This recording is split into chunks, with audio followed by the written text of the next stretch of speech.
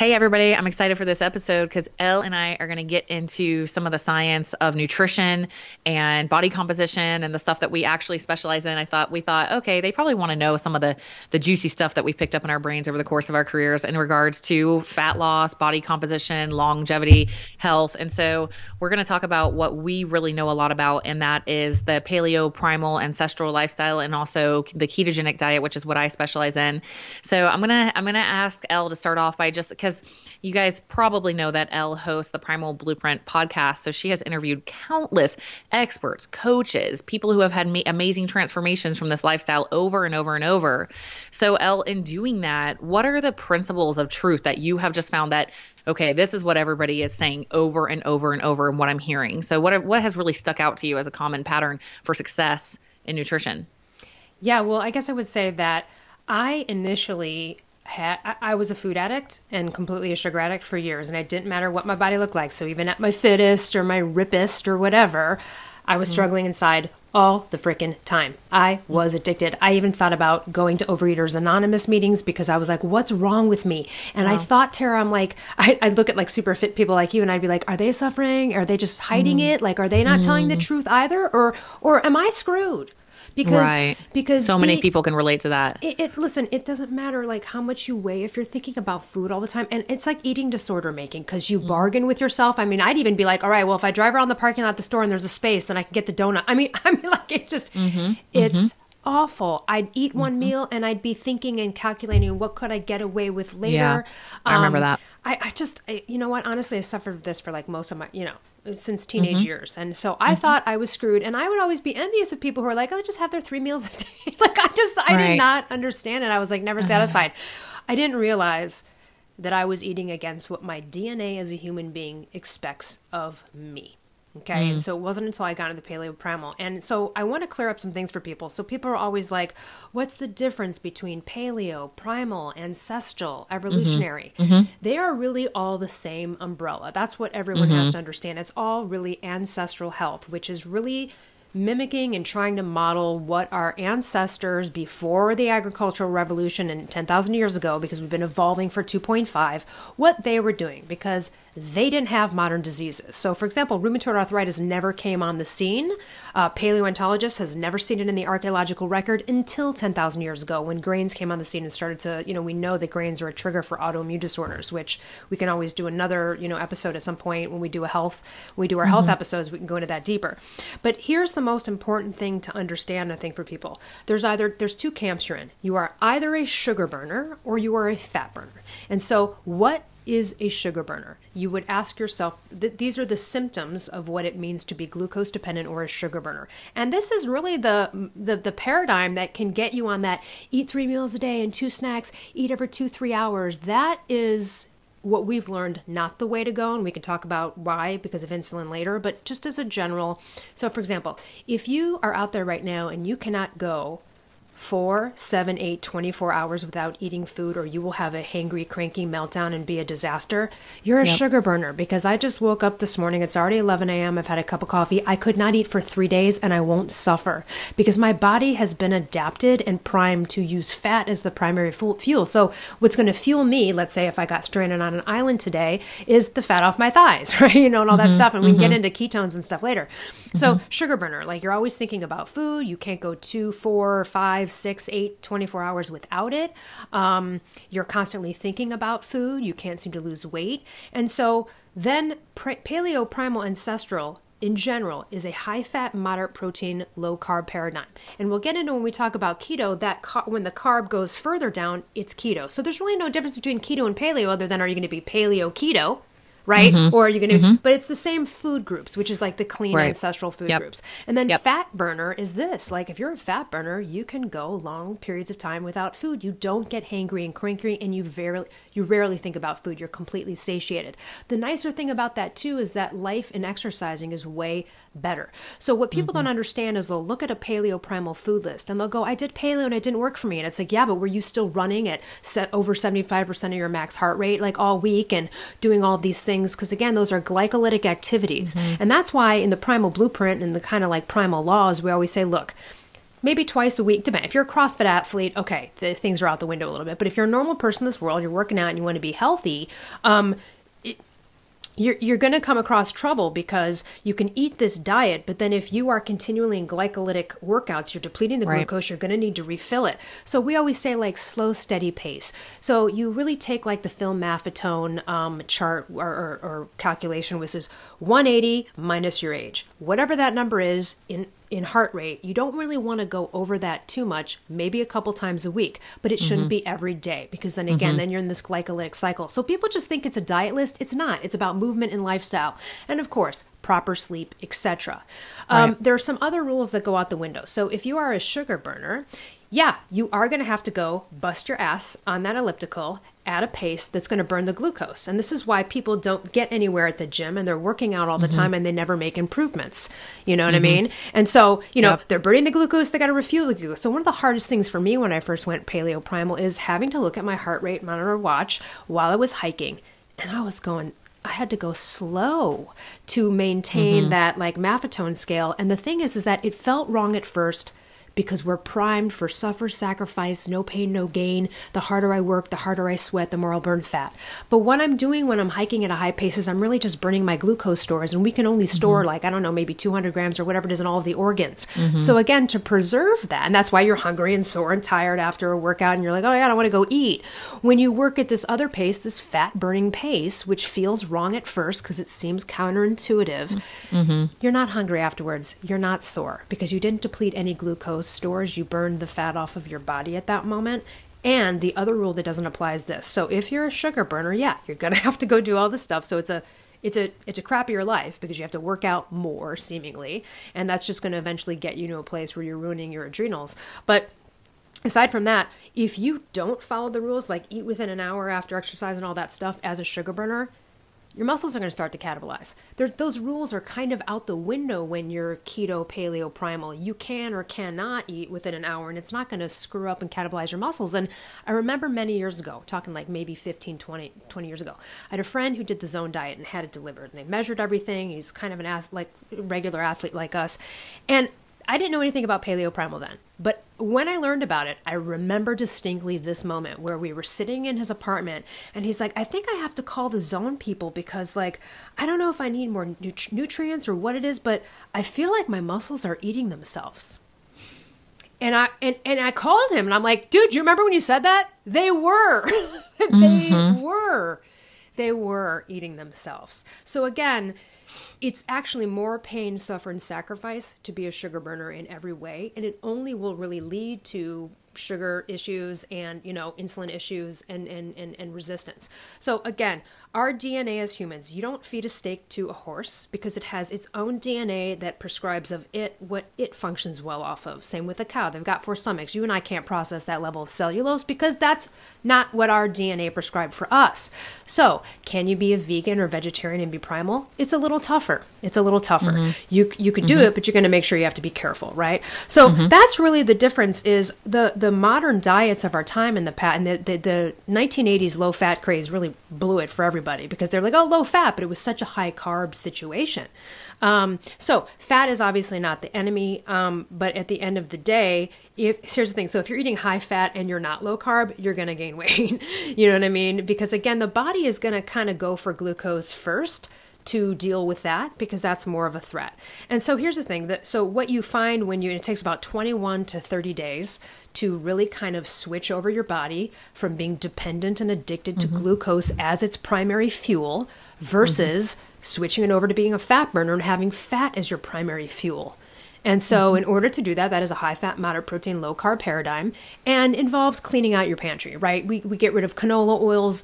Paleo primal is grain-free, legume-free, dairy-free, with exceptions. Some people can deal with a high-fat, heavy cream or something like that. If cheese works for you, that's great. I would still say occasional because it can be inflammatory.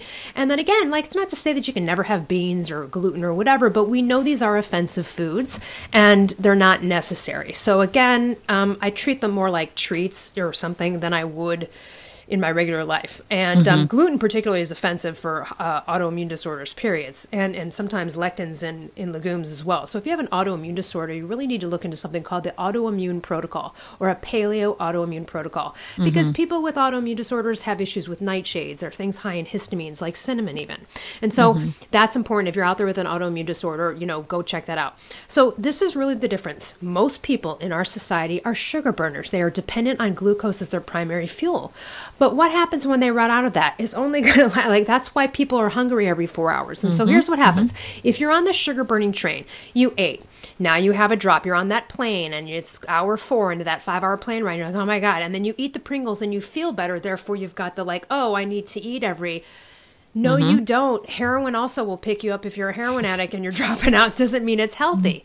So I'm on a plane for 5-10 hours. I have no issue because I'm fat adapted. So anyone can also go to marksdailyapple.com, Mark Sisson, Primal Blueprint, my boss, also the founder of the Primal Blueprint podcast. He's written so many books on this, but you can find out all this free information by going to Mark's Daily Apple and typing in fat adapted or sugar burner or, how to read a lipid panel. Oh, something's happening here. I don't know, my screen just went blue for a second. But anyway, so Mark's Daily Apple has tons of free articles on getting into more about what I'm talking about. But that is why we have type 2 diabetes problem.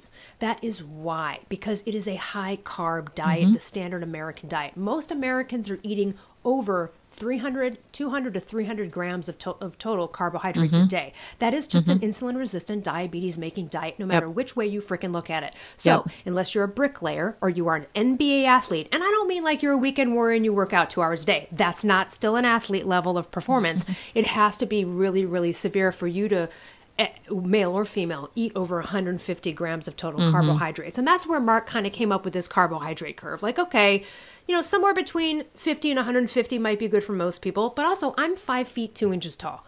I'm tiny. I'm not going to be able to eat probably as many carbs and calories as Gabrielle Reese, who's 6'3" and 175 pounds.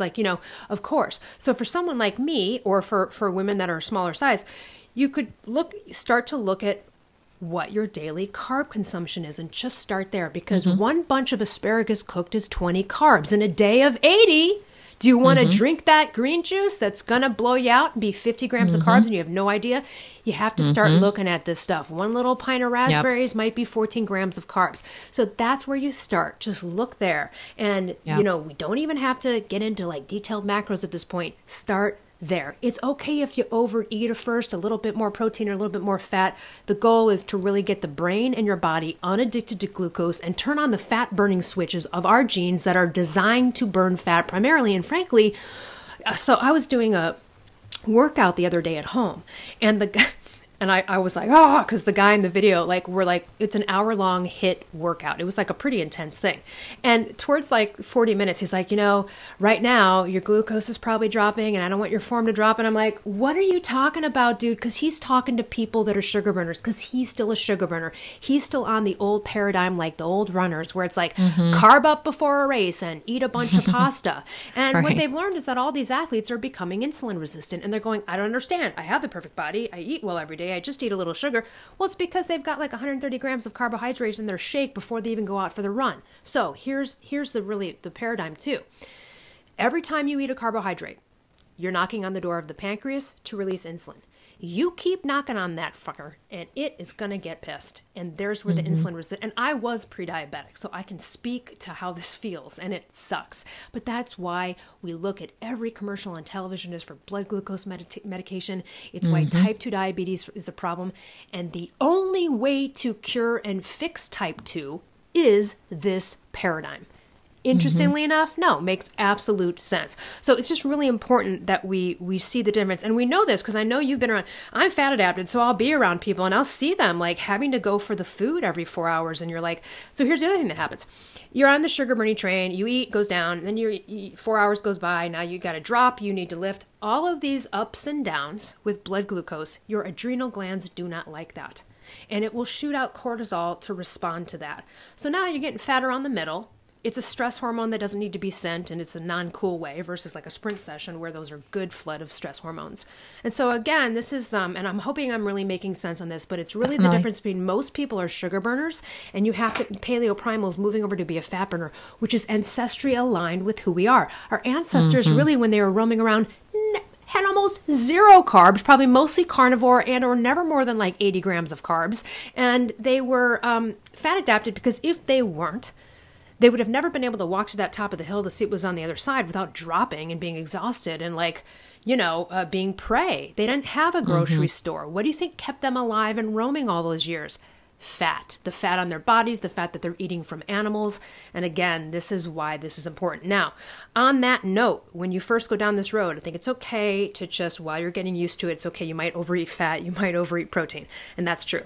But in general, you can get fat on a low carb diet if you eat more fat than you're burning. So there is a level. It's high fat diet doesn't mean eat all the freaking fat you want. I learned that the hard way, by the way. Me too. So it doesn't mean that. And it also doesn't feel good when you get into this. You see when you eat too much fat and you're like, ugh. So that's the key. But here's the one thoroughfare we always hear from everybody, every success story, whether they lost 100 pounds, whether they cured a skin disease, great. This is the thoroughfare, which is exactly mine. Oh my God, I'm no longer addicted to food. I don't think about food anymore. This is crazy and unbelievable for me to have ever believed. I thought I was cursed for life. I don't care about all the stuff that's happened to me. I'm so glad that's gone. It is a mental hell. It doesn't matter how much you weigh. It's such a hell. In fact, someone in my family who's doing Weight Watchers, God bless them, bless their heart. It's worked for them, but I can tell they're still not satiated or still have a food addiction. Okay. Right. And they were like, hey, they just made a comment about an inside joke about a treat we used to like as kids, and they were like, hey, if you're stress eating, don't forget about. I'm like, I'm not stress eating because I don't have any issues anymore with food. That is really the biggest gift of this, and it makes sense. It makes sense. So I would love to see a reality show like a Survivor between fat adapted and sugar burners. Sugar burners, Seriously? Day 2, mess, forget it, done. Won't even know what to do with themselves. But then what will happen, and then we'll turn to you. What will happen after a couple days of those sugar burners with no food in the desert is they'll be weak, and then they'll actually get a boost of energy. And they'll get like, oh, I'm okay. And this is why when people who are sugar burners do like a 3-day water fast or whatever, they're like, I never felt better by the 3rd day. Yeah, because now what's happened is your fat burning genes have kicked in and ketones are starting to be the fuel that your brain, and so I would like to turn it over from there. But if you could explain what ketones are and then like what that difference, because so now we're not glucose dependent, right? If you're not on glucose, now what are we on? What are we on? Yeah. I'll talk all about keto in a second, but first I gotta say, clarify. Can we make that happen? Can we make it's like every ketogenic person in the world or primal paleo ancestral person in the world would just love to watch that show because like we've all been through that. We've all lived through that transition. Anyone who's made this lifestyle choice, and I'll, share my personal experience. Back when I was Mormon, I fasted for 24 hours the first Sunday of every month. It was called Fast Sunday. And I used to dread that sucker like nothing else. Like seriously, the week before I would be thinking about it all week. Like, oh, how can I get out of this? I loved it when I was pregnant or nursing because I was like, I don't have to. Yay. And then when I was like, oh, you my like gosh, keep getting pregnant so that you don't have to. Yeah, that's why I have 4 kids. That is the only reason. Just kidding. But yeah, it was like, what would happen is I would be so miserable that I would try to just sleep the last 3 or 4 hours if I could. Like I was literally brain dead, couldn't operate, horrible, almost traumatized when it was over. And now I do 36-hour fasts all the time. Like, it's been a minute. And the way I do it is I just eat a little bit later the night before. I go a whole day without eating the morning to bedtime. And it's really good for you spiritually, physically. It teaches you that you don't have to freak out and respond to every little hunger cue. You might have 2 times during the day that hunger peaks up and you're like, oh, well, nope. I'm not going to eat. And then I will go work out the next morning, feel great because my body is efficient at running off ketones. And then I eat afterwards and it's beautiful. And I can do that all the time now. And that's the freedom that I found because when I was first getting into like this bodybuilder style lifestyle, which was my introduction to getting fit, there was this bodybuilder bro at the gym that was like, you should eat every 2 hours. And I was like, every 2 hours I will get stressful. Okay, so fat. He's like, no, just divide your calories up for the day. to see how much it would be every 2 hours and just do that. And I remember it was like something like 180 calories out or something was what I was trying to do every 2 hours. So I was just like making all these lettuce wraps and, just trying to do the best that I could. And I remember I would just be so hungry. It was like teasing, it was like carrot dangling all day long, just this chronic hunger.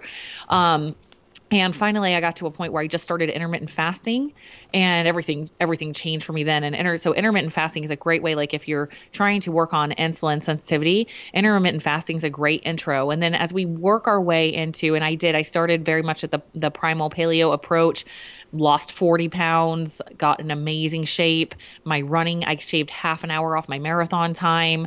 Everything got better. I built a ton of muscle. And then I found keto. And as I drifted into keto, what was really cool about keto is that even when I was doing like the Primal Paleo style lifestyle, I wasn't quite getting enough fat, I don't believe. And so when I switched into keto, my mood and my hormones, like I felt the calming effect. I felt the brain power. I was like, okay, this is really amazing for me. And for, anybody who has type 2 diabetes or pre-diabetes or Alzheimer's, dementia, anything like this that runs in their family. One thing, my mom got diagnosed with type 2 diabetes when I was in high school. She now has the beginnings of Alzheimer's, and I've watched this pattern in her life. I remember before she got diagnosed with diabetes, I remember when we would be driving home from church, because here's this, you drive to church 40 minutes, it's a 3-hour long church, and you're driving home. Now she's about at that 4-hour window, maybe pushing past that since she last ate. And I remember when you're Mormon, you can't shop at the store on Sundays, but she would stop at the vending machines at Walmart on the drive home because that was like, okay, because she was like, look at me, I'm shaking. And she would just say, I have low blood sugar. I have hypoglycemia. There's only one way to fix that. This. Exactly. Yeah. And I'll tell you, I'll push into that for anybody who can relate to this. Cause I do remember her hand shaking. I remember I started to identify with this too, cause I didn't have any knowledge. I was like, oh yeah, we have low blood sugar in our family. Like we have to eat and have sugar because we have this thing. No, what you have is the beginnings of insulin resistance. And the only way out to yourself without you knowing. Exactly. The only way out is through. And I had a good friend. This is a great example. A good friend of mine. Her story is actually on my website if anybody wants to see it. Her name is Jenny. She is a Miss Fitness world champion, right? So the bikini competitor, figure competitor, like literally the most amazing physique I have ever seen in my entire life. Super fit. And I went on a hike with her, and about halfway up this big, huge hike, she's like, oh, my sugars are dropping. My sugars are dropping. And she pulls out her backpack and pulls out a pack of Skittles. And I'm sitting there like, what is what? I'm like, oh, no. Oh, shoot. I'm like, okay, I don't want to be the annoying keto coach person, but after she had her Skittles. And so it was a long hike. So we're talking about it.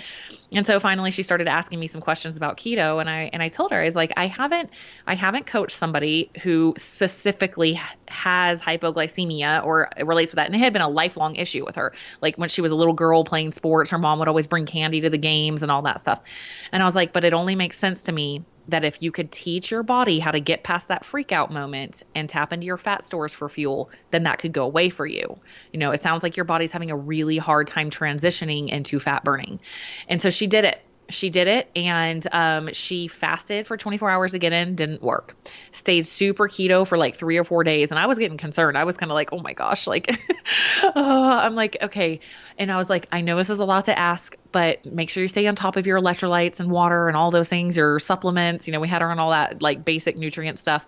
But I was like, can you just do one more fast? You're so close. And so she did one more 24-hour fast. She got into ketosis, and I kid you not, she lived in Ireland at the time.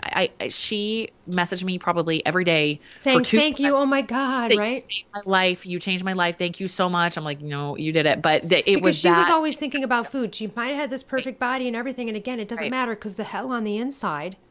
Right. Yep. And that's what she says in the video that I have. She says, I felt like I had been living in a fog my entire life. And when I got in ketosis, it was like a whole part of my brain opened up that I didn't even know existed. Absolutely. That's life changing. And that's what all of us can experience when we allow ourselves to get out of this chronic sugar burning state. And I will say, I want to wrap this up eventually. I am not opposed to carbohydrates.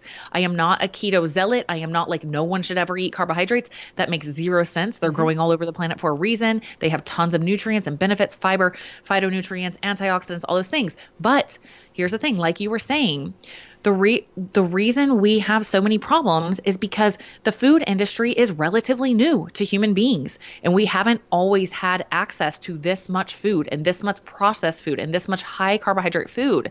And one of my favorite things to see people go through when they switch to a ketogenic lifestyle is awareness. Like they're like, oh my gosh, like this one little thing has like 40 grams of sugar in it, you know, that moment of surprise. And my kids, they're well aware, obviously, because of what I do for a living. And I was at a gas station with my 12-year-old son recently, and he saw this like pineapple Fanta or something, like, you know, some pineapple soda. And he goes, did you know that has like 60 grams of sugar in it? 60 grams. Well, and you know what? Here's the thing. Like, your body doesn't know the difference between the 38 grams of sugar in a Coca-Cola or the 38 grams of sugar in 3 slices of freaking sugared mango pineapple or whatever from Whole Foods. So you think that's healthy because it's dried fruit. Carbs are carbs are carbs, no matter which way you look at it. Some are obviously better than others. Yeah, some are faster. Right. Yeah, but people, you know, don't understand that it, like, healthy or not, it's still carbs. Just because it's mango is actually not necessarily a better choice than the Fanta or the Coca-Cola. And That's right. And maybe you can touch on this more, but I want to explain also to people, glucose is a dirty, burning fuel. That is why keto is so important in a therapeutic medical way for people that have epilepsy, traumatic brain injury, Alzheimer's, and other things, because our brains prefer mostly running on ketones, not glucose, even though it does need some. And so again, like, I just wanted to set you off there a bit, but yeah, those are just interesting things people should know. Yeah, let's talk about that, because so the CDC estimates that 88 million Americans have prediabetes, and that 80% of them don't even know it. I can't even tell you how many clients I've gotten where I have to say, hey, like that, your morning blood sugar is in the pre-diabetic range. Just so you know, it's like well into it. Actually, you're high in the pre-diabetic range. No wonder you've been having a hard time losing weight, right? And so to be able to, that's over 1 in 3 Americans.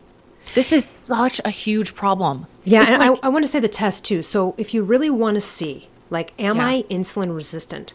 Right. The best one for that, really, it's a 3-month glucose tolerance test. It's called the HbA1c, hemoglobin A1c. Right. So no matter what you research out there, because the BS system will change the percentages, but basically you want a 5.2 or below.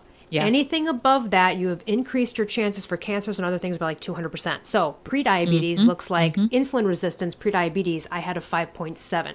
Dr. Ken Berry, who's helping people, you know, be low carb, he was at like 6. That's kind of type 2. You have now entered that arena. Most Americans don't know where their HbA1c is, and you can't trick it like you can other things by just doing something right for a week. You go get that tested in the morning fasting where you're at. Are you at 5.5 or 5.4? Okay, time to take a look at the carbs. Time to take a look at it. If you're above that, you better get your shit. You better get on the program, or you're going to end up inflamed and diabetic. Like I was absolutely going in that direction. 100%. Thank you for saying that. HbA1c is one of the most important tests that you can do for your overall health. So get that tested. You know, the only way to know is to test. We can't really know what's going on inside our brain. Yeah, we can have some symptoms, but when you test, it's powerful. You can't cheat that number. When you see that number, it's like wake up call. So definitely, I cried when I got mine. I bawled my eyes out when I knew what that was. I lost it. Yeah, it's a reality check, but sometimes that low can propel you into a way better future. Because if you didn't know, it's easy for us to just say, oh, hey, I'm just going to kind of ignore and act like nothing's happening. I kind of don't really want to know. If you're in that, I don't really want to know what's happening inside of me, that's called denial. And your life will just continue to get worse and worse and worse unless you can have that wake up call, allow yourself to feel the feelings, and then evolve and solve those problems and move on. Right. So let me talk a little bit about ketones in and of themselves and how that process goes. So like Elle was saying, when we process glucose, it gives off a free radical. It gives off oxidative stress. I like to just call it rust, right? So it gives off some rust in your body. It has a little bit of inflammation. And that's why if you have done something like low carb keto and you've been there consistently, and then you have some blowout day where you went to, I don't know what, and you had like a bunch of cake and bread and something like that. I have had those moments, of course. I'm a human, and I'll wake up and all of a sudden my legs will be sore. And I'm like, oh, I don't get sore. Like, wait, what? I'm like literally laying in my bed and I can feel achy legs. And I'm like, wow, is that what I would feel like all the time if I ate that crap all the time? And so that's it's kind of a beautiful wake up call of how much your body, how well you can feel, how good you can feel when you just don't put those things into your body, and what your whole life, how different your whole life can feel when you do. So when we take away those things to the point that we now are processing ketones, and what that means is you're taking fatty acids, you're breaking them up in your liver, processing them into ketones, and your body is running off of ketones or fat oxidation. It burns clean is what we call it, right? And so this is why we get such a reduction in inflammation in our body. Inflammation is the root of every single problem in the body. So if we can put our body in a state where we reduce inflammation drastically, think how much things can get restored to a level of working the way they were always supposed to. So when it comes to insulin, having good blood sugar management is one of the most important things you can do, not only for your body composition, because it will help with that, but it also for your longevity and your quality of life. So the way I love analogies, I love visuals. The way I think of insulin is worker bees. And I like to kind of give them these little cartoon mailman guys. They got their mailman hat in their pouch. And I like, because insulin is a good thing. You know, sometimes we're like, ugh, I hate insulin. No, insulin's a wonderful, smart, beautiful thing that our body does to deliver energy to every single cell in our body, and also to help us store some for later in the event that we have extra. The problem is we have so much extra, we never allow ourselves to use the extra. But it's important to understand that our bodies are hardwired to want to store body fat. It is a survival mechanism, right? Because if we were wandering in the wild, if we could get a little extra, great. That's why our brains love fat and carbs put together, because it's like, that might give me extra. That's a good survival mechanism. That might help me save some for later. But when you have that all the time, you just don't ever tap into that. And then we add on this glucose dependence like you're talking about, because we eat so often, we've lost that ability to easily transition into those fat stores and use them for full fuel. Now we have a problem. But insulin in and of itself is a wonderful thing. It's just the way I like to think of it is this. Like, imagine that you're going through something and your neighbor brings you a cake and you're like, oh, all right, let's say even it's a paleo cake, you know, but it's still got sugar. It's got coconut sugar or whatever. It's still got sugar. Okay. So they bring you a cake and you're like, that was really nice. And then the next day they come and they bring you 2 cakes and you're like, oh my gosh, that was really nice. Okay, I'll try to eat a little bit of this. And then the next day they bring you 3 cakes, and then they keep bringing you 3 cakes every day. And now all of a sudden you got so many cakes in your house, you don't know what to do. The next time the neighbor comes, eventually you're probably going to stop answering the door, because you're like, dude, like, I got plenty. I don't need any more. Please go away. And so the insulin little worker bee is like, well, I got to put this somewhere. And so it goes and puts it in your fat stores. That's how it works chronically. So it's so important for us. Like I tell my clients, I'm like, you're hungry? Good.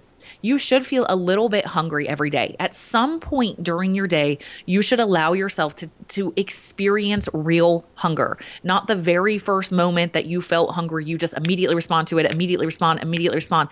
Because when your body sends you that signal of hunger, it's literally like saying, hey, I'm kind of running out of what I got here, and I'm about to use up what you already have. So if you continue to just give it more, it's literally your body's telling you like, hey, I'm going to start using some of my energy that I have stored up. And you're like, oh, no, don't do that. Here's some more, right? So it's important for our long-term insulin management or blood sugar regulation and using up those stores to allow ourselves to sit through a little bit of discomfort of hunger. And it's all good. And it's not because you're fat, even skinny people or whatever need to be able to do this for proper long-term cellular function and metabolism. Let's talk about skinny fat for a second. So, so here's the thing. What you just described to you with the type 2 diabetes is like, so you hope to God you get fat if you're insulin resistant, because that's your insulin and your pancreas trying to save your life by being like, oh my God, get in the fat stores, get in the fat stores, get out of her blood, get out of her blood, like protect her. It's like, it's your body trying to save you. If that's not happening, it's in your bloodstream, that's even more dangerous. And there are skinny diabetics. So just being fat is not always an indication of insulin resistance. Totally. Absolutely not. Like your bikini friend, right? She's a total sugar burner. She's fit. She's, what? Okay, I get it. Totally. So that's really important too. If you're out there and you're like, well, and this is what I say. You think you're getting away with it on the outside, but you are not getting away with it on the back end with the HbA1c and continually tapping those worker bees to come out and produce insulin. And the species that live the longest in our world elicit the least insulin output. It's amazing. It's just true. Yeah, it's a huge insulin game. But this is where I want to shift the conversation a little bit, because I am very, very involved in the ketogenic world, right? I go to all the conferences. I know a lot of the big influencers and all this, and I'm just so in that world. But what I want to say is that because so many people, I mean, if I had $1 for every time I have been asked, what do I do when I plateau on keto? Okay.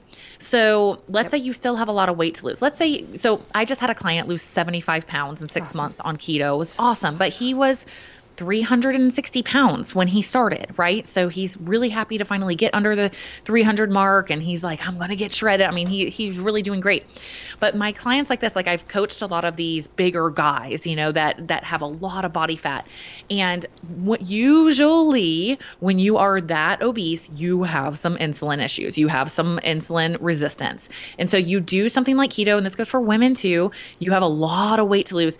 You start fixing your insulin sensitivity, things start going in your favor quite a bit. But then now it's like, hey, I have awesome blood sugar management. Like I can eat carbs sometimes and I have total good blood sugar regulation. I can go into keto easily. Like this issue is pretty resolved for me. I've been working out. I've built some muscle. Like I'm feeling good. But now it's like I still have like 40 or 50 pounds to lose and nothing's working no matter what I do on keto. So this is when I like to give the real talk of, guess what? Great job. You did an amazing thing for your metabolism. Now you're in the same boat as the rest of us. Now you've got to do things like do a caloric deficit sometimes, increase your muscle, help boost naturally your growth hormone by doing high intensity interval training, sometimes paired with a little bit of carbohydrates so that you actually have the glycogen to fuel that kind of performance. Now you get to join the regular game. And so this isn't true for everyone. Some people, based on their genetics, will do best on extremely low carb, borderline keto or keto long term. And especially if you have something like a neurological disorder, even ADHD, Tourette's, traumatic brain injury, even like if your glucose metabolism, and your brain is impaired, like having a fuel source like ketones to your brain all the time is the biggest gift you can ever give yourself. So there's some people that, yes, they should be on keto long term. And those people, what I would say, they know it. Like they know, they feel freaking amazing when they are in a ketogenic state. And when it's any time, no matter how healthy the carbs are, they bring them back, they just like don't feel as good. Honor that. And this comes back to a Mark Sisson thing, actually. I want to are you talking about metabolic flexibility? Before you get into that, I want you to touch on that, but I wanted to just throw out a thing about cancer and glucose. Okay. Sure. Yeah. So let's say you got cancer. Maybe they found one tumor over here and one tumor over there. And the doctor's like, oh, well, we need to check your whole body to make sure, right? Okay. The way that they do that is they inject your body with glucose so that the cancer cells will light up and show up. And if that doesn't fucking tell everyone listening what you need to fucking know about sugar, what frickin' does? That is why when people get cancer and they're going through it, being ketogenic can really help starve the cancer cells, but also it helps them through chemotherapy and symptoms and other issues. They don't suffer as greatly. And there's so many stories about this. And again, there's actually, I'll throw out a book right now. There's a book called like The Ketogenic Kitchen by two women who are double cancer survivors. And if you're someone out there and you know a family member or someone dealing with cancer, that's a great book to look into. They go through recipes, they go through their experiences. I've also done an interview with them. But so before you get into metabolic flexibility, I just wanted to scare the shit out of everybody on that. But it makes sense. And also fungus preys on sugar, like the overproduction of candida and all that stuff. How do you do it? You starve them of the food they want while doing other things like maybe some probiotics and oregano oil. And again, we could do whole episodes on each one of these things. But I think, and what you're getting at is what ultimately everybody should achieve unless you are one of those people that has to be strict, which is that's right, in and out, right? Right. Yes. And so this is my whole premise is keto in and out and do keto, not forever for the Yes. normal human. I'm not, I shouldn't say normal, but if you don't have any medical reasons that you're doing keto and amen. My friend Logan Sneed, he has a book called Thank You Cancer. And he's been, I mean, so many people, especially with brain cancer, if you go to Metabolic Health Summit, it's like all the researchers and doctors come and present. There's so much amazing therapeutic benefits of the ketogenic diet. So if you're using it therapeutically, you just stay right there. But for, let's say, average like Jenny from Illinois who's 38 and just wants to lose some weight. And so she tried keto, like that's who I'm talking to right now. And especially with women, I have found really, really optimal results being able to go through a phase of keto. Just like you said, 3 to 4 weeks minimum. For most people, some people need to stay longer, especially if they have high blood sugar, right? Like that's not going to get fixed in 3 to 4 weeks. Even with berberine, like it's not going to. You're going to have to stay a little bit longer. But after that, once it's like, okay, cool, I'm waking up, my blood sugar's like 80, like I can eat carbs and it's all good. Now we switch into, and I'm never an advocate of a high carbohydrate diet purely because, and I've experimented with it like crazy, purely because of the oxidative stress. It's just so much, right? It's more than necessary. And none of us are that active. I'm pretty freaking active. Right. Like, and you're not even considered athlete level, even though people would look at your IG page and go, holy shit, she's a total athlete. But like, no, my output's not pro level right now, right? Even, maybe when you're training, But even athletes, I mean, unless they're going for like 8 hours a day, a lot of them aren't. Unless you're Michael and Phelps. They're sitting a lot of the day. Yeah, unless you're like Michael Phelps or something. So like the reality is we don't move that much. We don't need that many carbohydrates. So yes, I have shifted mostly into a low carb, paleo-ish style diet. Now, after doing keto strict for a year, I experimented like crazy. I ran the Boston Marathon in ketosis. I trained. I did all sorts of training. I had a lot of fun. I have leveled back into like a low carbohydrate diet. And I hit it hard. Like people will stop me in the gym and be like, wow, like you're very inspiring. I'm like, I just freaking love it in here. Like I do. I'm like a dog. That's what I call it. I feel like a dog in the gym with this big old goofy smile on my face. Like, this is so fun. Like I love pushing my limits. I love being physically active. It is a blast for me. And that is part of the reason I do have some carbohydrates, but I'm rarely over 100 grams of carbs a day, right? Even that is carbs. That is eating carbs to me, right? And you're not doing the game of subtracting fiber. You're talking total grams of carbohydrates, right? Yeah. So we don't play that game. That's an old Atkins game. We don't play that game in the Paleo Primal world. We just go total carbohydrates. We don't jimmy up the number by subtracting the level of fiber. Just make it simple for people out there. Yeah, I will do that sometimes when I am coaching people in keto, just because I want them to eat vegetables, and otherwise they won't. Right. So, but as soon as we shift into a low carb, paleo, primal, that kind of, it's just total carbohydrates. And I don't track my stuff every day. I don't believe, because we know how to eye it now. Yeah. And that's the thing too, is you can start tracking it at first just to get used to like, how many carbs am I and what is in a thing. Right. But now I kind of know how many carbs is in a large baked potato. It's 54 grams of carb. Like I kind of know that. Right. And so, you've got your groove thing. Exactly. So you don't need it. And some people, look, they like to track their macros. I get it. On this note too, first of all, I absolutely, you, Mark, myself are all like, again, you're in and out, keto, not forever, again, barring the caveat of a medical situation. First of all, everyone needs to go to your website and Coach Tara Garrison on Instagram, because aside from your workout videos are awesome, but you can see what Tara looked like before, after 4 children, and in general. So if you're like, I've had 4 kids, it's not possible, whatever. Yeah, go check out Tara's body, because I'm telling you, you really have the best. I've never seen, and I'll say it again, I've said it to you personally. I talk about it anytime I bring up your name. I'm like, I've never seen a better body in my life. Like You're so I nice. really can't. You guys will be like, oh my God, look at her. So it's really amazing, but it's not like you've been a personal trainer your whole life and we're always where you don't understand. You do understand on a very deep level what's it like to be in this prison of sugar, glucose management, all this kind of stuff. The other thing I want to say too is the whole key to paleo primal living that we sort of try to impart is that once you're over this hump and you've kind of become fat adapted and you're not like you're satiated and you're no longer a sugar addict and a food addict, the idea is that you get intuitive about when you eat. And the rule is, if you're not fucking hungry, don't eat. Just don't eat. The only time I do that is if like it's the morning, I know I'm going to get up and go on a long thing. There are probably not going to be food sources. I may have a spoonful of fat or a little bit of salmon from the next night or a little something. Usually it's fat. Maybe it's half an avocado. It's got a little bit of carbs. But, I do like a fat bomb and then like Not because I'm hungry, but because I'm like, I know how that day is going to roll out. Like it's going to be some long, trip on a plane and then I get there. So in that case, I'll hack it that way and I will go against my hunger. But at the end of the day, you become intuitive. So it's like, one day I'm just like, man, I need cucumbers, dude. Like, I don't know. I'm just right. You start to become intuitive. And this is what's great is that there's no rules like, oh my God, it's hour 3, I need to eat, or oh my God, I'm dropping mentally, all this kind of stuff. And I want to go back to something you said before, because I think people could maybe misinterpret it, where when you're talking about like now you do easy fasts and you might have a moment of feeling hungry. But I know you're going to say this, but your brain's not suffering. Your energy's not suffering, right? Exactly. In those moments, like a fast for a sugar burner, they'd be like having lots of symptoms. You're just having the like, I'm a little hungry. But the reason it's not a problem is because you're still on fire. You could still go for a workout or run or work all day long. And that's what ketones provides for you. And that's what being a fat adapted person allows you to do during a fast. And like so when you said, I had a moment, it's not like a moment of hunger for a sugar burner is not having that moment. They're having like lots of things happening. And we've been there. Exactly. That's such a great point, because it used to be like, I am going to kill someone right now. Yes. If I don't immediately put something in my body to get, you're super hungry, and you don't have to live that way. No one has to live that way. And you shouldn't. It's wrong. I mean, think about how stupid that is. Why would our ancestors be relegated to a life where they'd have to find food every 3-4 hours or glucose? They would all been dead. They'd all be prey. Saber-toothed tigers would have gotten their shit, and that would have been the end of it.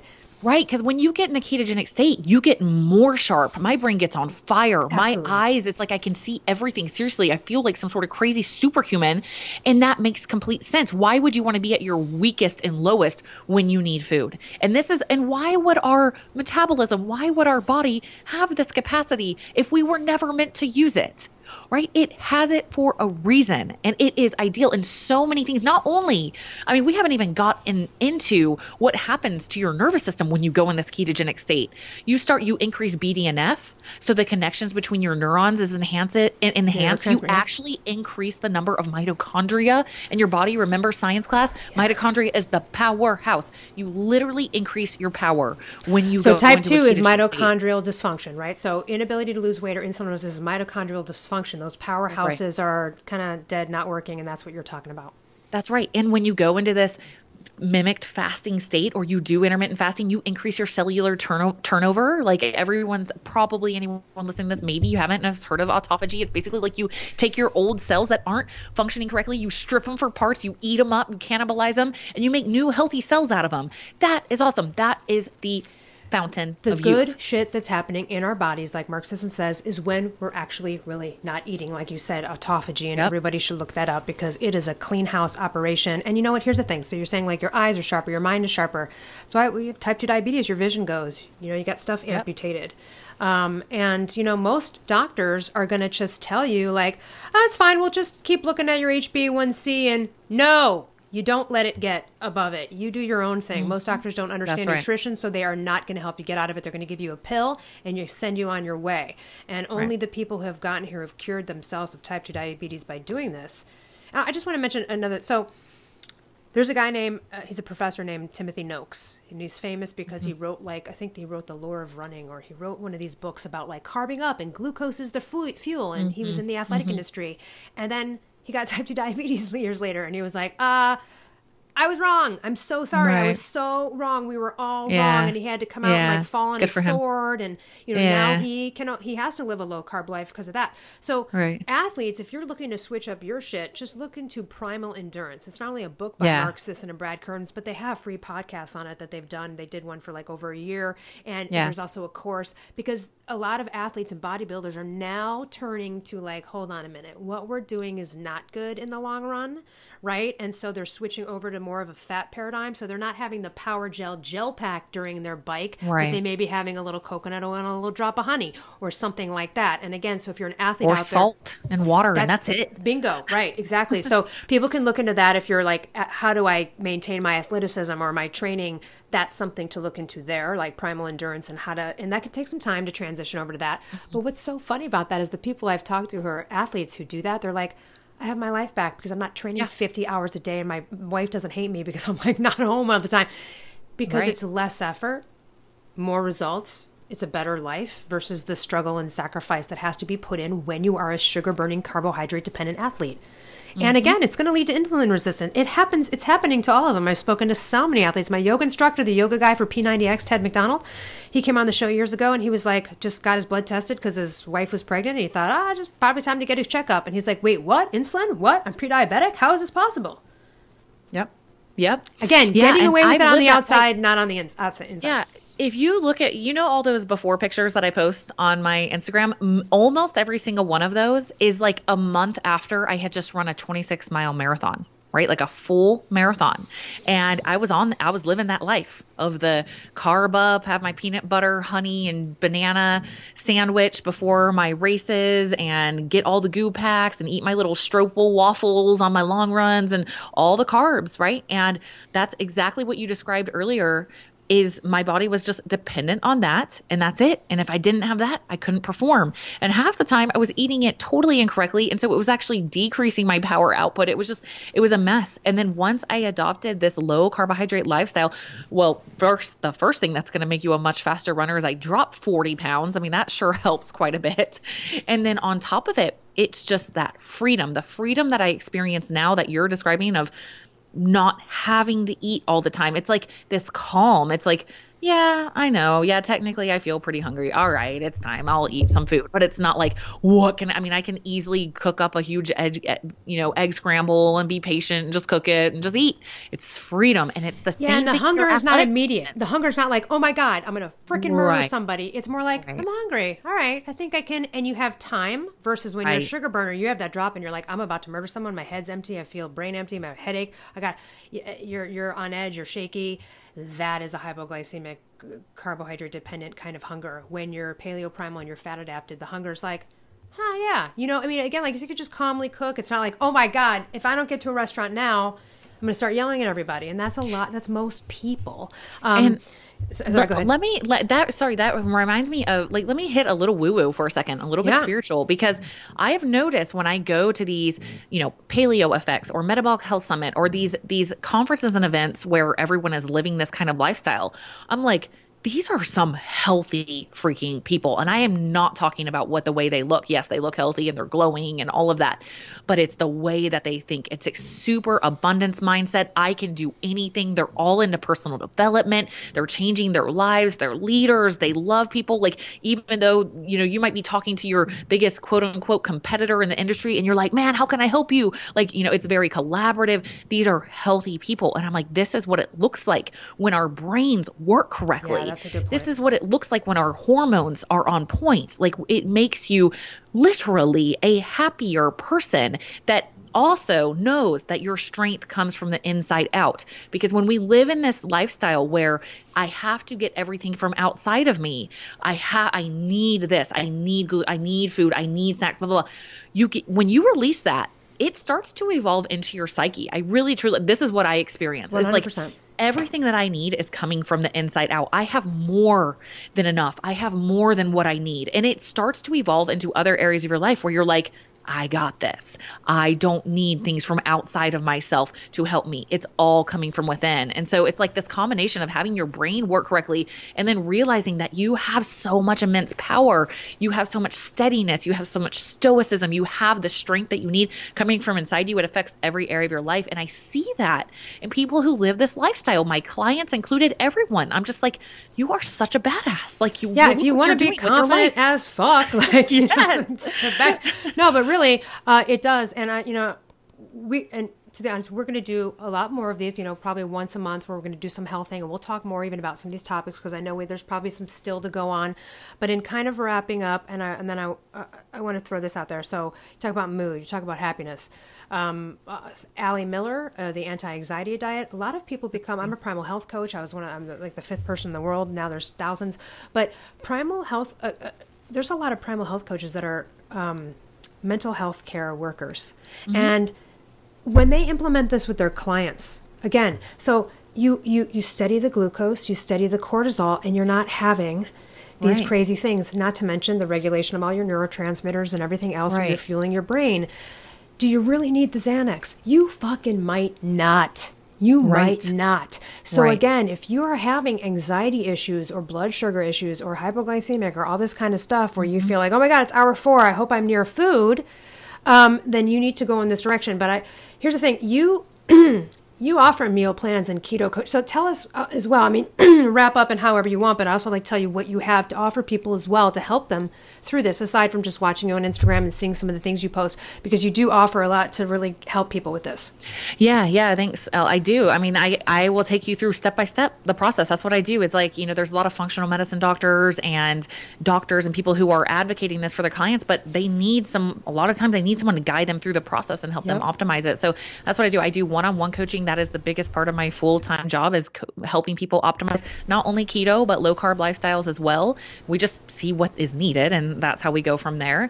I do mental and emotional coaching too, as well, through my process, because that's like the biggest part of it. A lot of it is unresolved trauma, our food issues, and our not lack of belief in ourselves and all that. And a lot of it comes from childhood, and it's cool to pull those things up and like get past them and re-examine them now with our adult intelligence. And then I do keto challenges. I actually just started one 2 days ago. So every month I do either a keto 28-day keto challenge or a 28-day low carb challenge. We alternate. So May will be our low carb challenge, and it's just awesome to be able to match your training, like you were talking about earlier, match your training to your nutrition so it flows and you get the results faster. So that's what I do on the daily. And then I give tons of free information on Instagram, Coach Tara Garrison.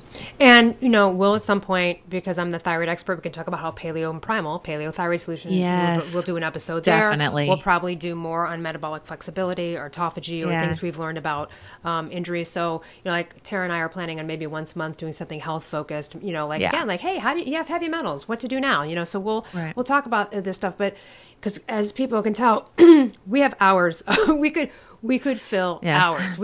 I love talking about this, and I know you do too. Yes. And so, aside from Tara, her website, Coach Tara Garrison, and same name on Instagram, and while I'm a Primal Health coach, I focus more on like thyroid coaching and life coaching versus helping you really, like Tara is the person to go to if you really need like a meal plan and you really need to like get in there and figure it out. This has been awesome. I hope this inspires everybody to go take a look at their HbA1c and other things in their life, because this is just going to improve every area. So again, marksdailyapple.com, Primal Blueprint Podcast. If you even go back, we have 400 episodes now, something like that. But if you go back to the first 10 or 15, it's Mark Sisson and Brad Kearns talking about the basic principles. So this stuff's all free, people. It's all free. Or you know what? Just Google Mark Sisson interview on YouTube and look up him talking about it. Like, you'll get it after a while. If some of this stuff doesn't make sense and you're like, hold on, I want to learn more, those are some resources for that. And of course, there's Drew Manning is an author on keto, and Rob Wolf has the Paleo Solution. There's a lot of great books out there for people to dive into this. So I don't know, any closing words? I think that's it. Hopefully that's helpful. We were like bing, bing, bing, bing, bing. So hopefully you guys, go back and listen. But if there's, I would just say the closing thing is, if you have certain health topics you really want to hear us get into, let us know, because we are going to do those once a month. Absolutely. So, all right. Well, thanks everyone. We'll see you next week. Thanks, Elle.